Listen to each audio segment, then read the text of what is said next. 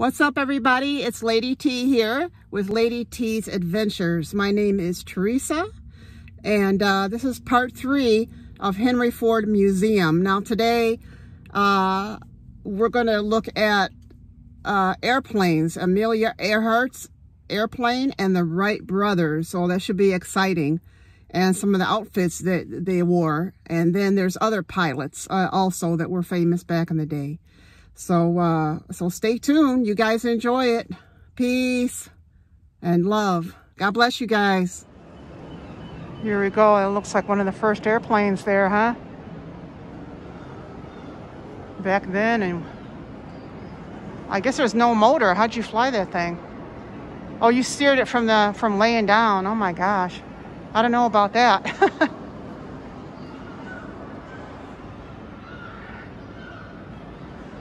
Right, yeah, it's the Wright brothers, 1903 Wright Flyer.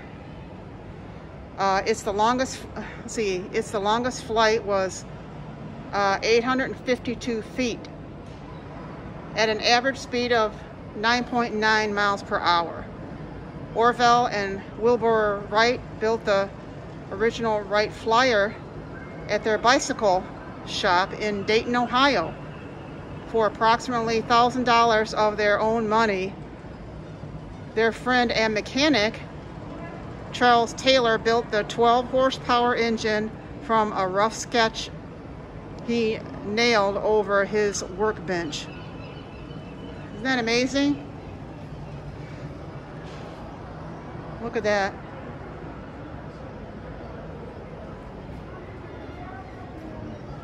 This is spruce ash cutting. I don't know what that does. And steel cable. So, oh, that's what it was built with. It feels like it's really heavy duty. I'm gonna walk around the back of it too. Show you the front and the back.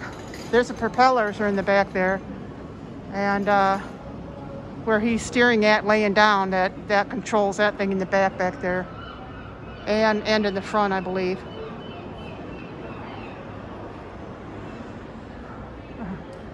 Oh, we got an old camera here too. Look at this old camera.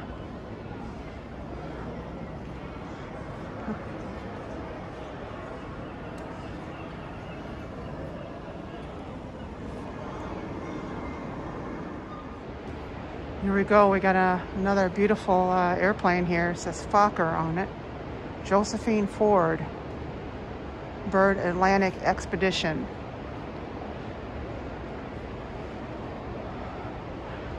Wright Whirlwind engines. So the Wright brothers must have designed it too, huh? It's from 1925. F7. I love how they put all these props up here. It's really neat. Huge plane, huge plane. Look at that.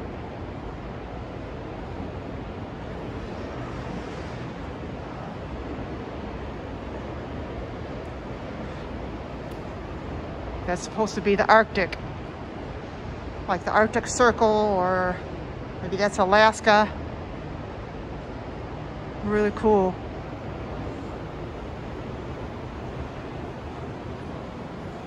And go is one of these artifact cameras here, about 1920 it says. It's Kodak. All-wave radio receiver, 1933. From Chicago, Illinois.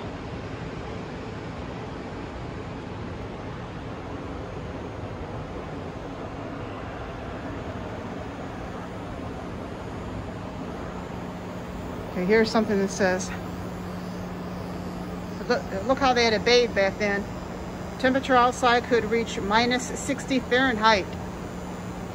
Indoors, the temperature at head height was a comfortable 70 degrees, but at your feet it was a freezing 30 degrees. Oh my gosh, they really had it hard back then, didn't they? before we had all the luxuries of before we had all the luxuries of electricity and plumbing, things like that, you know.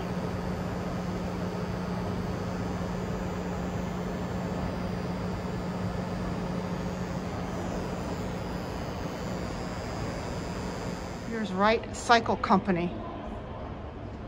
So I guess they invented the bike too, huh? Or they just continued on making their own, you know, there's a wheel right in the front that's different. It'd be hard to steer like that. Oh, that's a big old plane way up there. Look at that sucker.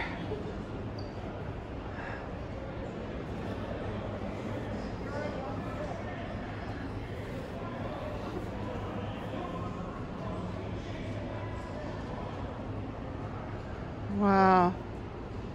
Yeah, this is another one here. See it? Helicopter. There's the propellers there. Probably one of the first ones, huh? This is a 1939.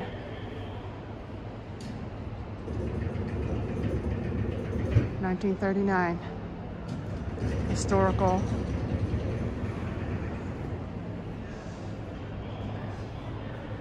There's all kinds of different propellers over there, and they're all made out of wood. It looks like maple. So we got an aviator's leather flying helmet from 1914, and then the jacket, leather flying jacket, about 1917, they said. Look at that, it's pretty worn, huh?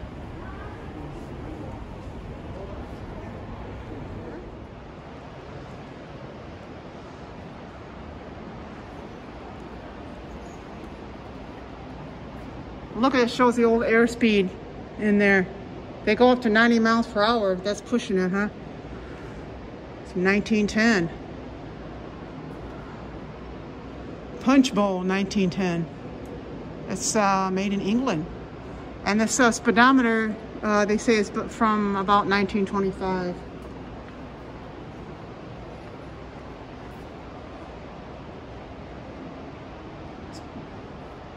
People that fly.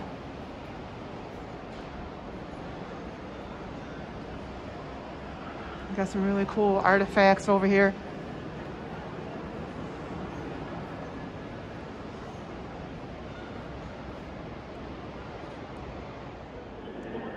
Look at this bad boy. It's one big plane. So Northwest Airlines Incorporated, U.S. Air Mail. Oh, okay. Got the landing gear. Look at the wing, goes way over there. You guys can see how, I think there's landing gear that comes down here too. I believe, I'm not sure what that's for. I think my nephew might know. There's the wheels, there's the big old wheels. Yeah. All the rivets they put in there to build this thing. I'm going to turn around here and show you the very front of it.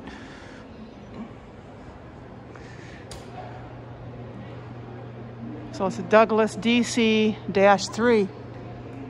There's the engine. Got two engines there with the propellers.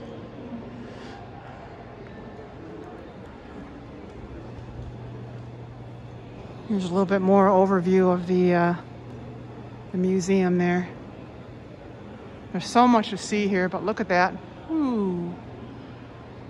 Beautiful, beautiful airplane.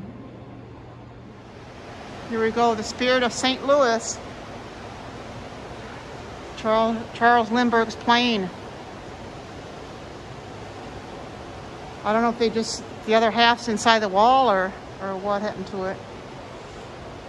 Yeah. Pride of Detroit.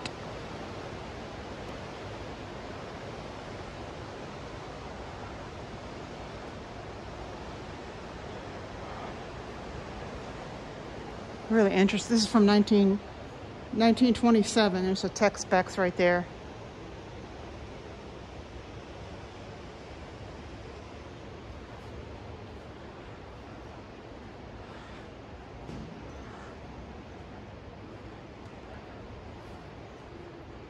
This one's from 1929 also.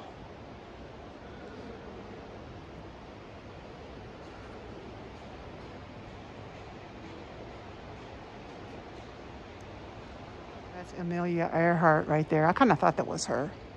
That's her plane. Look at that. Isn't that amazing? After all this time, it still stands.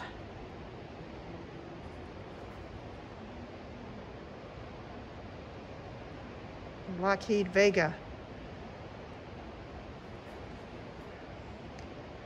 The Vega years. Amelia Earhart won races and set records in Lockheed Vega, more than 10 in all. The plane she disappeared in, oh, I didn't know that, however, was a newer Lockheed model, the Electra.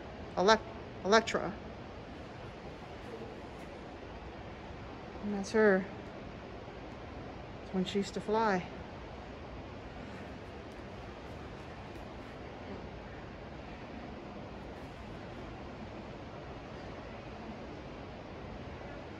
That's awesome. Amelia Earhart was the founding president of the 99's, a women's aviation group still active today.